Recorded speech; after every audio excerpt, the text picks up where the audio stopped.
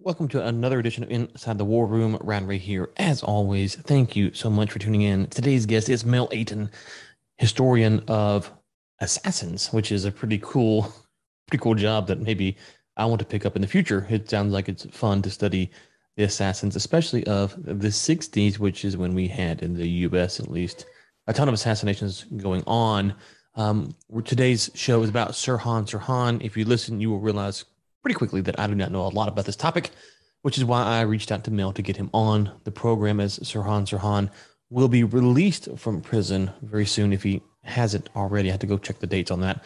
Regardless, Mel is a great guest, and we're very thankful that he came on. I will link to his website. The article is referenced in the show notes, and his Amazon book page. He's got a new book coming out here in the States in November, and then in the UK, I think it's coming out at the end of September. So be sure to check that out. Ryan Recommends is our sponsor today, which is Ridge Wallet.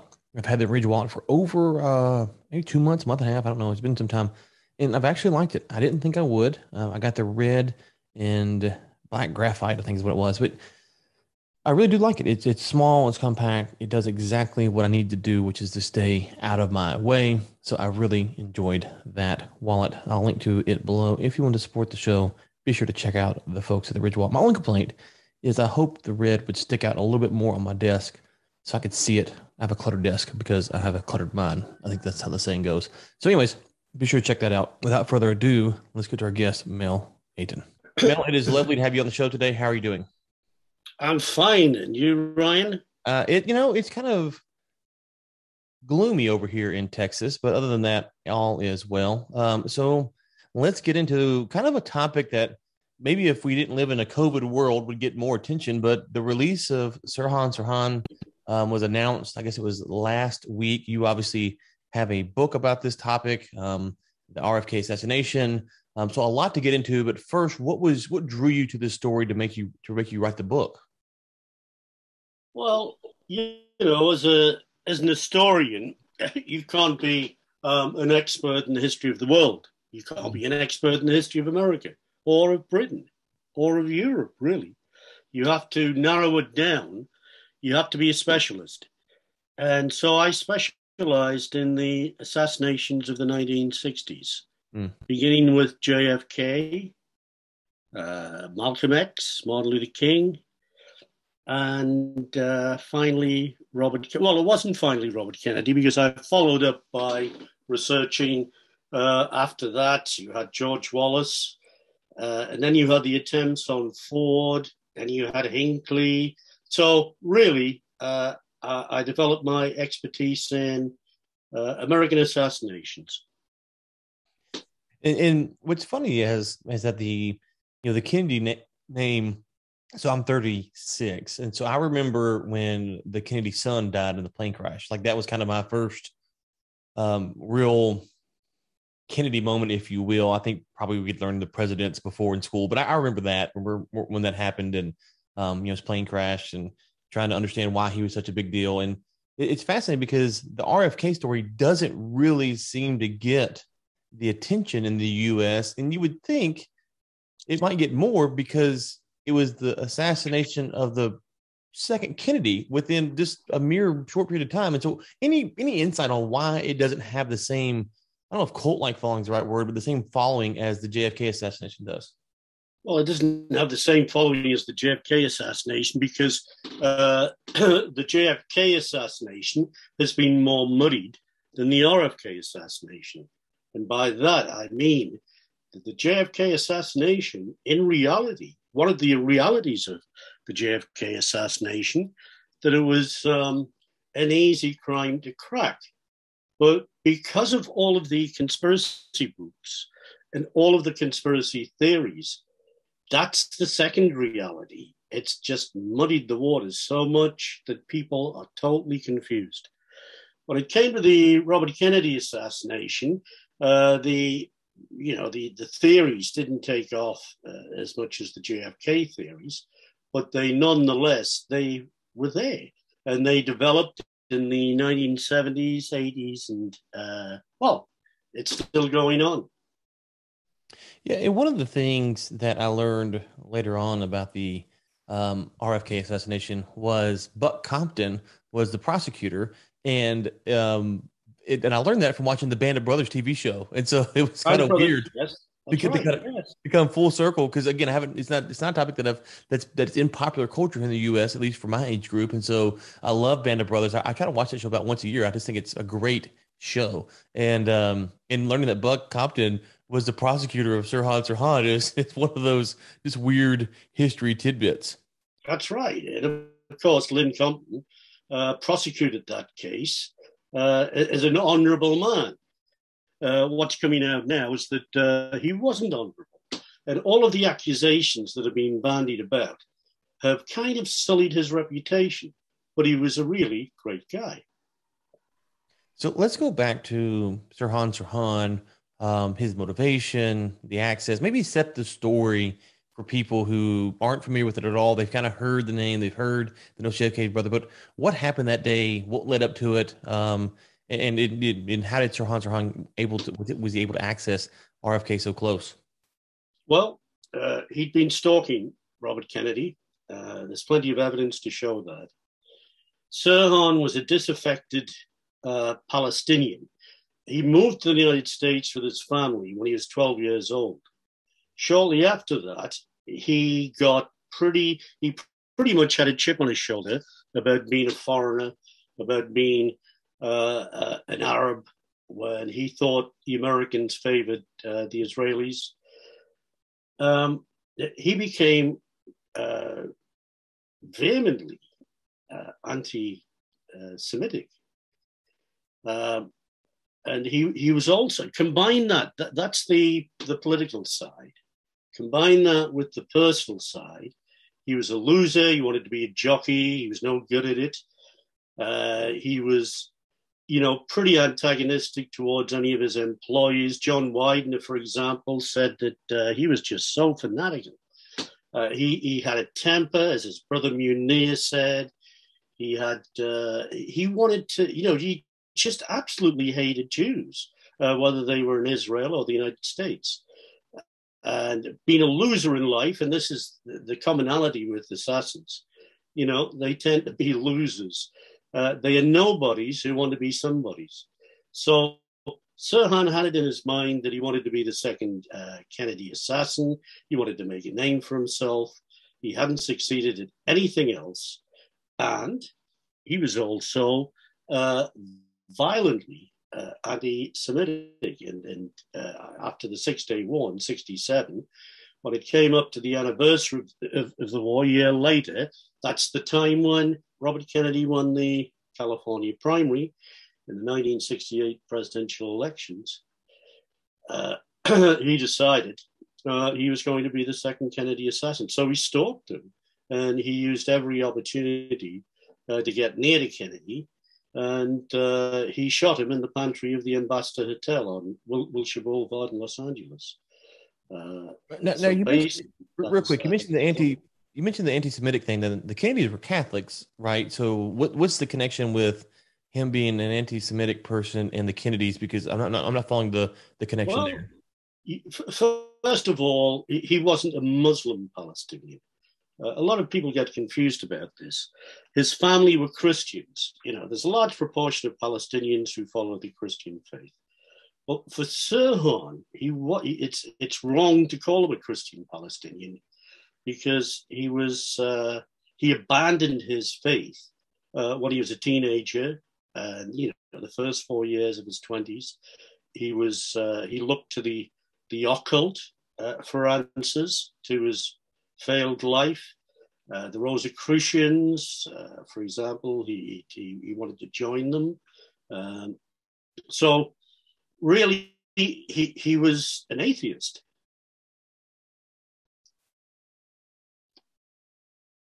So right. So what is the anti? I guess maybe I'm not connecting here.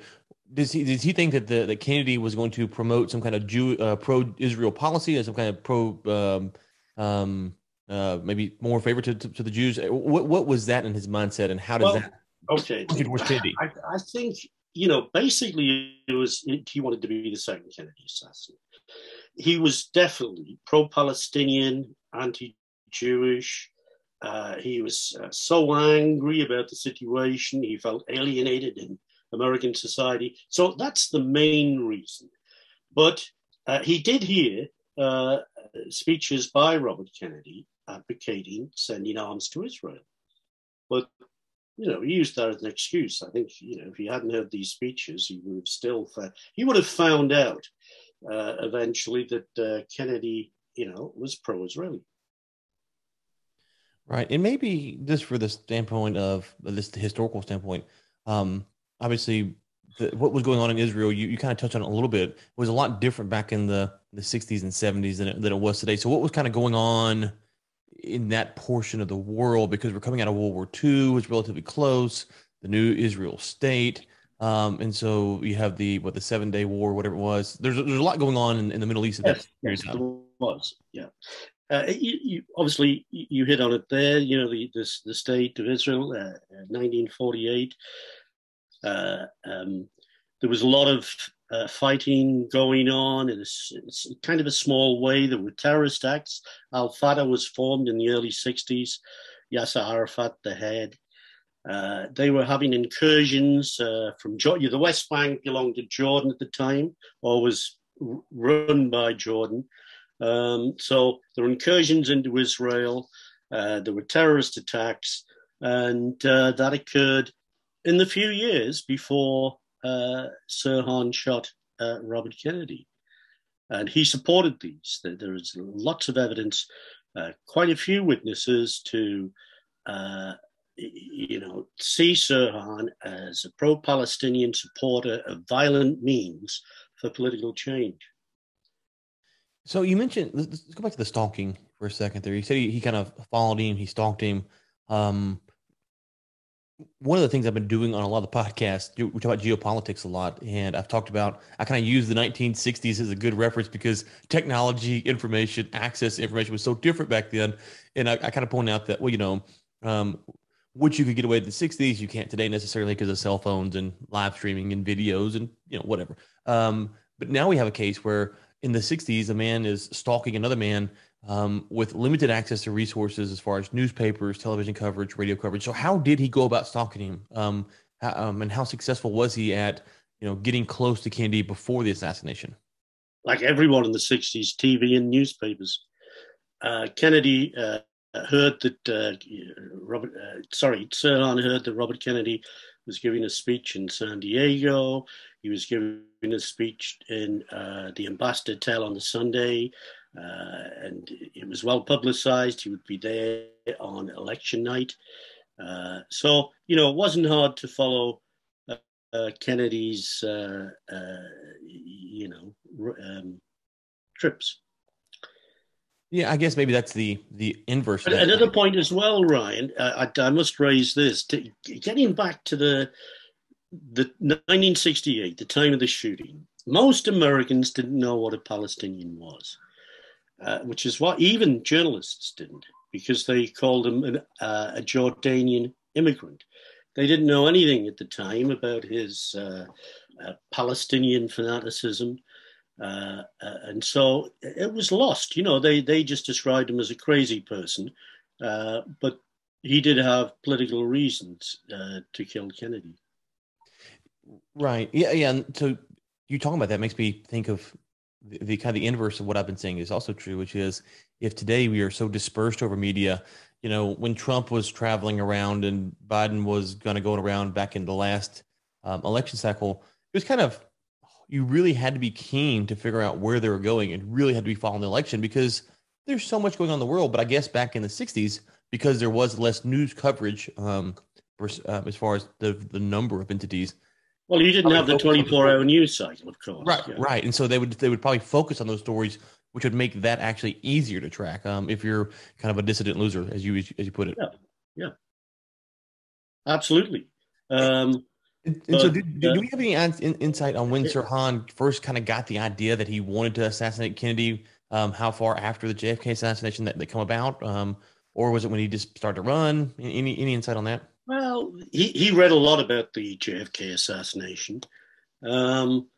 He also he was a failed college student at Pasadena College. And they found out later that library books, he'd underlined certain passages which dealt with assassination. The evidence is just overwhelming, which is just so surprising that they say he was a mild-mannered, mild-tempered guy who had no violent streak. He certainly did have a violent streak. One of the things when you see kind of a maybe a serial killer come to the forefront or an assassin, as you mentioned, by and large they are kind of isolated. I think calling them losers is a proper thing to label them because they are by in fact losers.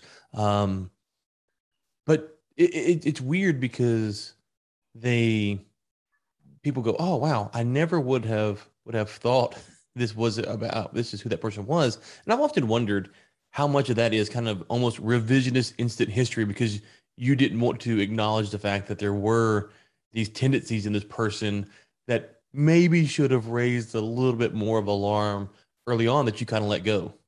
Absolutely. I mean, you've hit the nail on the head there, right? Quite a lot of assassins of the past have exhibited those types of behavior. Meek looking, mild looking, allegedly non-violent. You look at the way that Hinckley displayed himself. You look at the way that Mark Chapman with the John Lennon assassination. And also quite a number of assassins, they were described in this way. John Douglas, the FBI profiler, speaks of that in his books about killers. So what do you think in Sirhan's mind? Because as we talked about, it's kind of an up close assassination. It's not like the book depository. Was he wanting to get caught? Was he thinking he could escape? Because it's when you watch some of these things happen, if you're there's kind of the horrific side of what's actually happening on screen, but then there's the just the analytical side that goes, okay, well, what was this person thinking? Were they just deranged, or did they have more methodical? So did Sirhan, did he want to be captured and venerated, or did he think he was going to go down in a blaze of glory? I think he probably thought that he was definitely going to carry out his act. He was stimulated by drink. He was drunk at the time that he shot Robert Kennedy. By his own admission, he had four Tom Collins drinks. And he also said, he didn't drink very much. That's not exactly true. There's many a case that I found where he's been in bars in the Pasadena, Los Angeles area where he has drank. But yes, I mean, he was fueled by alcohol. He was also, um, determined. He was stalking. There were so many incidents during the night of the shooting, where someone saw him. He's acting strange and things like that. But I think with most people, the last thing that enters your mind is, that guy's going to shoot somebody. I mean, it happens all the time. People didn't know. He tried to get behind the stage. He eventually ended up in the pantry, which was behind the stage. He asked people, will Robert Kennedy come this way? Uh, he practiced self-hypnotism as well. I mean, the idea about being a Manchurian candidate is absolute nonsense. I mean, everybody from Mossad to the KGB to the CIA have tried that. And what conspiracy writers don't tell you is that they all failed.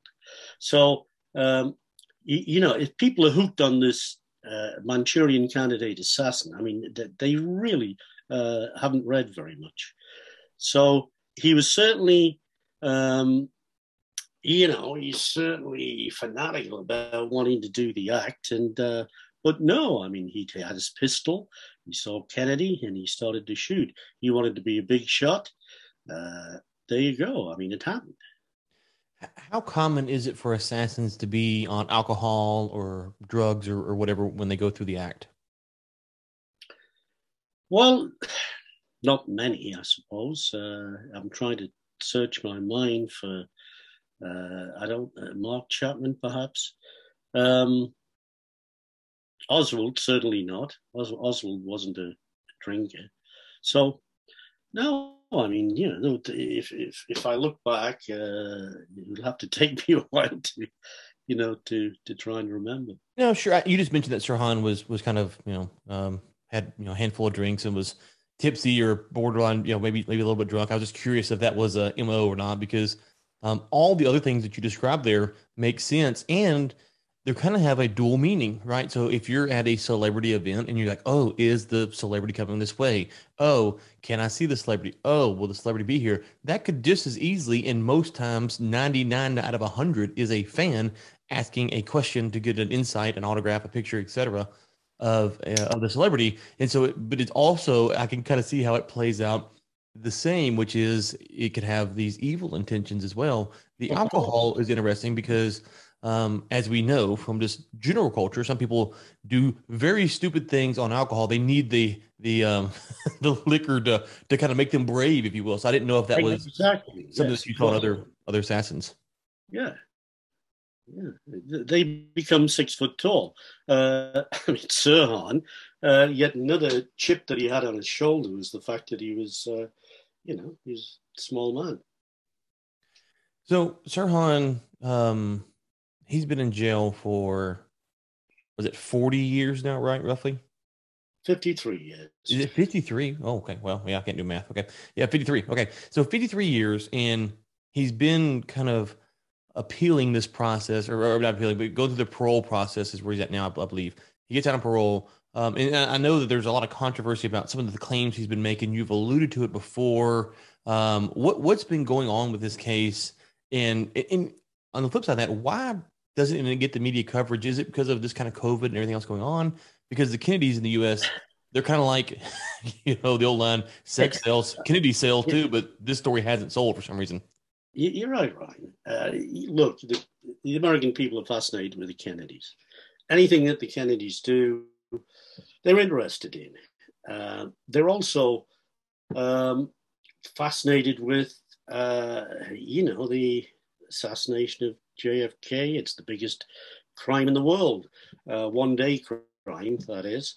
Um, so, really, the reason why Sirhan has been trying, it's simple. He's been trying to get out of prison. He's been trying to get parole. Exactly like James Earl Ray, who I'm writing about at the moment. Fascinating figures. Uh, what do? They hire lawyers. What do the lawyers do? Well, you know what lawyers do. They'll try anyway to get their client off the hook. So Sirhan's had a lot of lawyers over the last 53 years, and they've all pushed the hypnotized assassin angle. Now, if they hadn't done this all those years, if they hadn't started this off, Sirhan may have gotten parole. He said he can't remember. Now I can prove that that's an absolute lie. And the person who first proved that was investigative journalist Dan Muldeer in his book *The Killing of Kennedy* way back in 1995. Now, and I'll tell you the story. One of Sirhan's investigators, a man called Michael McCowan, was sitting next to Sirhan during the trial, the 1969 trial, and he said, words to the effect, because Michael McCowan said, well, if he turned his head, Sirhan, why didn't you shoot Bobby Kennedy between the eyes? And Sirhan said, because he turned his head at the last second. Now, Michael McCowan kept all of his notes. He got Sirhan to draw a map of the area around the Ambassador Hotel. On that map, he points the people he met and spoke to. He says everything about his actions that night, and yet people aren't willing to. Really, it's incomprehensible that people still say he couldn't remember. There's absolute proof that he could remember. And oh, by the way, he has admitted it. But he always adds this point, if I did do it, because I can't remember. Sirhan can remember without a doubt. So I guess I'm confused here. This is not, I have four kids. My oldest is 13, my youngest is 2, and I've got 11 and a 5-year old. I- this is not like talking to my 5-year old who can't remember, what she did 3 days ago because she does 5 million things and some of them have consequence, some of them not. This is a grown man committing a grown man act. I'm not sure the relevance. If I asked my 5-year old daughter, hey, 2 weeks ago when we went to someone's house, did you get an argument with your friend? Right? She may or may not remember, and it's really hard to determine when she does and does it because she's 5. Yes. Okay. Right. So So yeah, you're right. It's not that important. The importance is the ballistics evidence. The ballistics evidence are absolutely, you know, clear. There have been anomalies in the case. You had they were trying to prove more than 8 shots were fired. Sir Hans Iver Johnson only had it. It's an 8 shot. There've been lots of sort of anomalies in the case, but it's because if you've got a million people looking into one case, you'll find any murder investigation, there'll be mistakes. Absolutely. Uh, they also ignore the most recent. I hired the best acoustics firm in England to do there was a recording of the assassination, an audio recording. It's called the Brzezinski tape.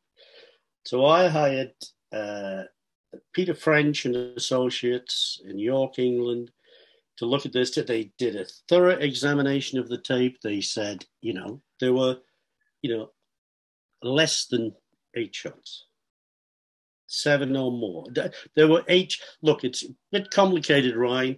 They definitely found 7 shots and the possibility of an eighth, but no more. and Right? what you're referencing there, I think, because I heard someone this other day make a passing comment about this. They said, well, they something to the effect of, no one pays attention to the RFK stuff, like the JFK stuff. There's actually 15 shots on the tape. I think that is that what you're referring to? That some people claim that there's like 15 shot sounds. Is Or that 13 or 14. And it's a guy called Van Prague said there was.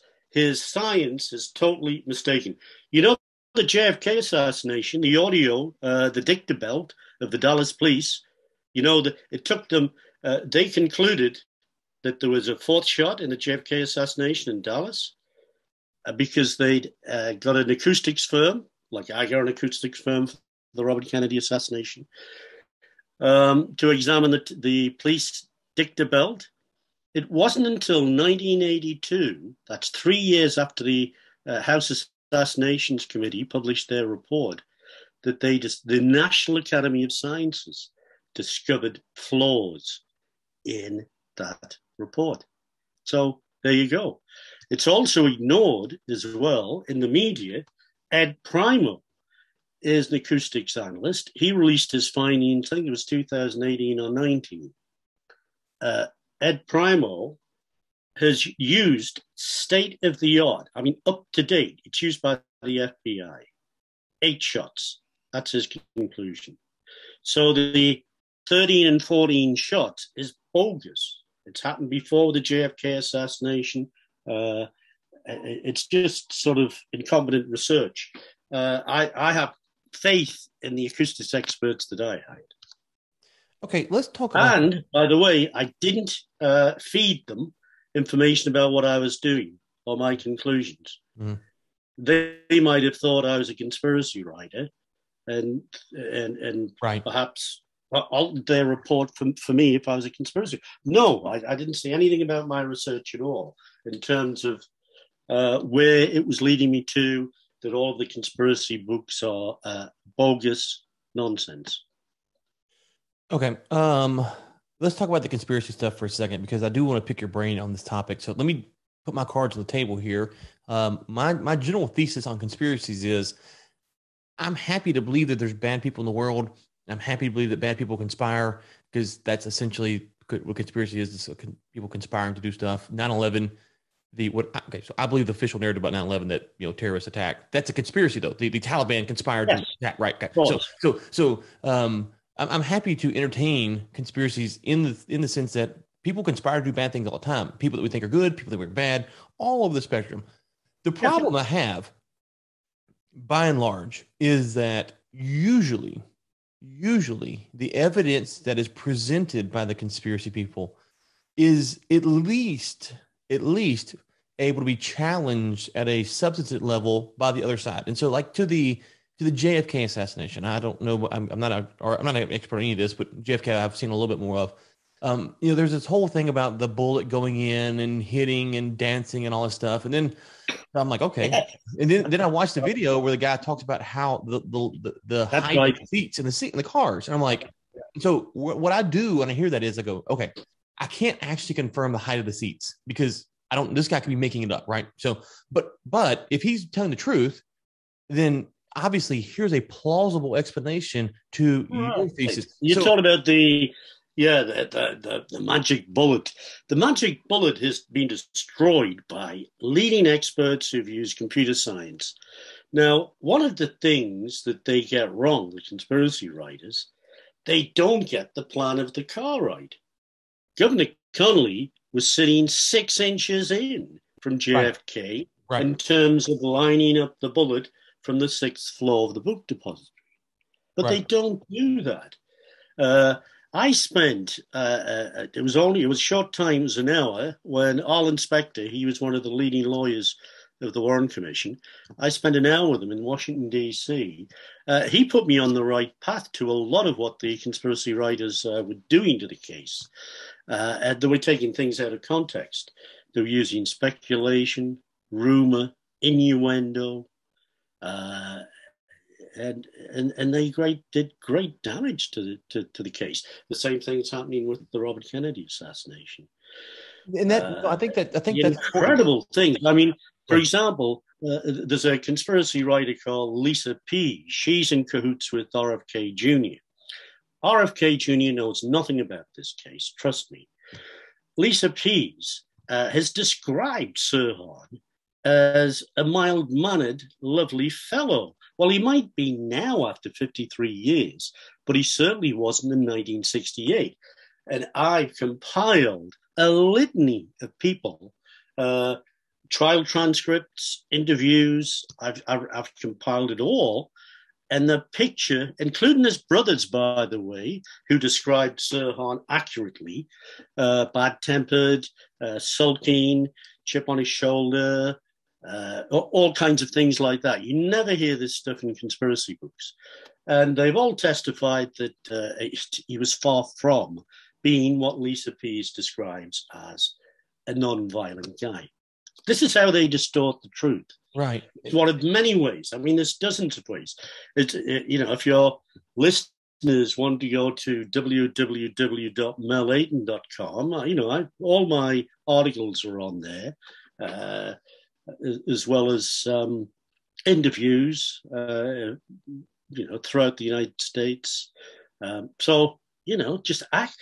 All I do is tell people, look, read the science, read the evidence, read the reliable evidence. Don't take speculation into account. No, absolutely. And I think the point about the situation of the car and all that for the JFK stuff, I remember hearing that going, okay, this person could be making up everything about the logistics inside the car. I mean, Ryan Ray can't physically go see the car. I can't prove it. I have to believe someone. And so until someone disputes the locations of the people in the car, that seems to be the most plausible way they're sitting. And if they're sitting that way, then the bullet's not a magic bullet. A And the conspiracy, computer with the correct, right, plans, the correct right. plans of Dealey Plaza, the correct plans of the limousine. You have computer experts who've actually, without a doubt, Dale Myers, for example. I think he lives in Dallas, Ryan. I'm not sure whether he's still alive, but Dale Myers, his computer simulation, absolutely perfect. Explains the magic bullet absolutely. And by the way, it wasn't undamaged. People say, conspiracy writers say, an undamaged bullet went through the Kennedy's neck, Kennedy's back, exited his neck, went through Connolly's back, exited his right nipple, then it went into his wrist and then ended up in his leg. And then it did this zigzag because of the position. It's all bogus. And the sooner people really just, as I said before, Ryan, it's incomprehensible what conspiracy theorists can do to a case. They can distort it beyond belief. No, I agree. And my frustration with the conspiracy folk is not that they want to find conspiracies because they exist. It's that, first off, the JFK assassination alone or the RFK assassination, that is a conspiracy. Like the fact that Sirhan, went to do this, that's a conspiracy. Like he's conspired to go kill a presidential candidate. And No, he didn't conspire with anyone. well, I know one person who should have been arrested. Well, okay. Yeah, I'm saying he conspired with himself. I'm not saying he conspired with other people, but I'm saying like that like the story is the Sirhan. We don't have to go chase the tangents. That is the story itself. And so you know why these things are happening though, Ryan? Why is that? Look, it's quite it's not rocket science. Makes money. Exactly, absolutely. I remember my agent when I sent the manuscript to The Forgotten Terrorist to my agent. She looked a bit downhearted about it, and I knew what she was thinking. She wanted me to find a conspiracy, right? Why? Simple. It's big money in the United States. It really is. People make a name for themselves, just like William Pepper, who's made a name for himself, not only defending Sirhan, but still, his recent book was published just 2018 or 19, defending James Earl Ray, when 4 investigations, have concluded, James Earl Ray acted alone in killing King, but with the proviso, and I'll get back to the RFK case in a second about this, with the proviso that his 2 brothers should have been indicted. Absolutely. Because they helped him before and after the act. Now, you might call that a conspiracy, but it's really not a conspiracy in the conventional sense. Sure. It's not the CIA and the government and the military banding together to kill a leader. Well, getting back to the RFK case, same thing. Munir was the first one to get the gun, the pistol, the Ivor Johnson 22. So he was caught up in lies about purchasing the gun. So in a way, he was part. He helped his brother Sirhan. Well, I think the thing that you find when you study these stories, going back to Band of Brothers, there's a story in there where Lieutenant Spears, they're pinned down at Foley, and he runs through the city, tells the other side that's outflanked, hey guys, we need to do this, and he runs back through. Both, right in the middle of the Germans is firing. They never hit him. I'm like, that can't be real. That can't be real. There's no way that story's real. It's like a Rambo scene. You look it up, it's actually real. Like he actually ran through the city. Germans are firing, and he never got hit somehow, twice. And so that's a truth is stranger than fiction story. And that's it's a to use a word, beautiful story. It's a story that you go, wow. I don't know how it happened. I don't understand the odds, but let's just appreciate that story and dissect it and understand it and the ramifications of it, or whatever you want to do. And so when you look at the conspiracy folks, my challenge to them is you spend a lot of time trying to find stuff. Just unpack what happened, because what happened is probably would blow our minds or would entertain us enough, if you will, or would capture the imagination.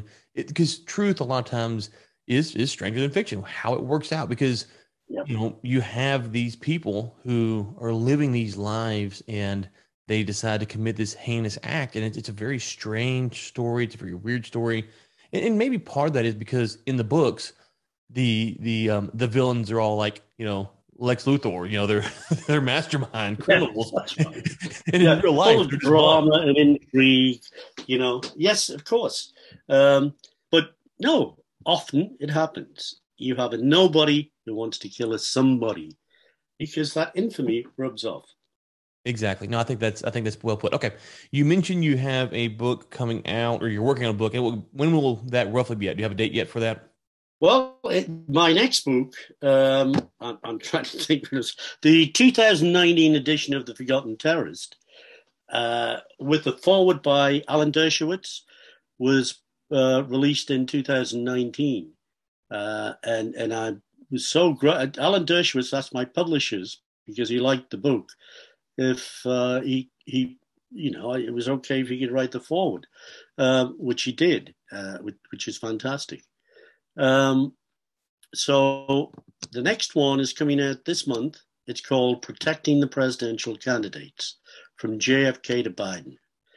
So that's like Hunting the President, my 2014 book. Um, I reveal lots of stories that are unknown to the general public about assassination attempts, about security around presidents and presidential candidates. Okay, well, I would love to get you back on when that comes out because I read the book Zero Fail about the Secret Service that came out during the summer. I I did think, too. yeah. Yes. So when your book comes out in November, let's see, November. No, it comes. Oh, it's in November in America. Yeah. Sorry, in England it comes out the end of this month. Okay. So when it comes out at the end of November, I'd love to get you back on in December when I get a chance to dissect it, and would love to chat about that. Thank you for coming on. This is kind of short notice. You were quick to respond, and so I appreciate that. We will send people to your website. Anywhere else in particular? Your Amazon page, obviously, for your books. Where else? Also, I'd like to mention recent stories. Do a Google search about the parole hearing and RFK Jr.'s involvement, Mhm. where he called Sirhan a sweet man. Well, yeah, all right. So there are things like that. Google also Dan Muldeer. Now, clearly I had some great reviews for The Forgotten Terrorist, but I do say that I'm standing on the shoulders of giants.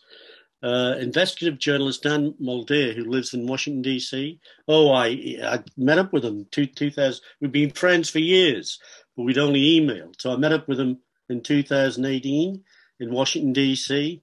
And it was there during our meal that we spoke to the alleged second gunman, Thane Eugene Caesar, who was totally innocent.